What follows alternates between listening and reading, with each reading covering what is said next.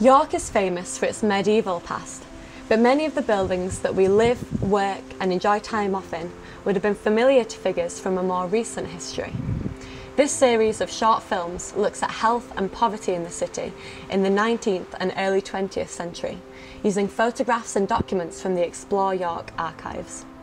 Come with me to walk in the footsteps of real people from the past and better understand what it meant to live in York over 100 years ago.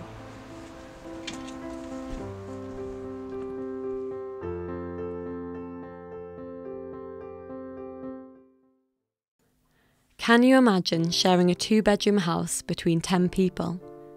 This was the reality for a family living here on Kitchener Street, north of the city centre, in 1909. We know this from an inspector's document in the archives.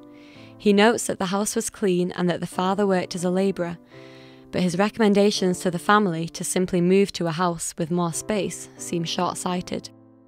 Do you think that this family, who received a small amount of poor relief, could afford to do that? In the mid-1800s, York's population exploded beyond its means, driving poor families into tiny, badly built houses. Clean water could be difficult to come by, and communities made do with one toilet between several houses. Areas with these conditions were known as slums. This is Navigation Road today, just off Walmgate. It's hard to imagine now, but this street and the streets leading off it were once considered slums.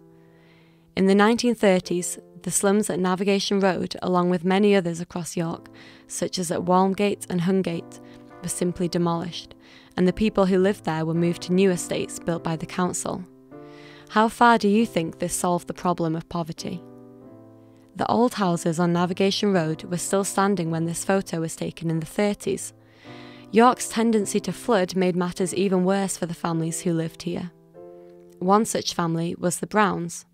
From this inspection document in 1916, we know that Mr. and Mrs. Brown shared their house with their 3 children, a lodger, William, and William's sister, Lizzie. There were only 2 bedrooms between the 7 of them, with the Browns all sharing one room, so Lizzie slept in the kitchen. Taking in lodgers provided an extra income for the family, but it was not enough. The inspector notes that the bedding in the house consisted of just mattresses, the rest having been pawned for food. Documents like this are by no means unique and demonstrate how parents were forced to make heartbreaking decisions between necessities that most people in the UK take for granted.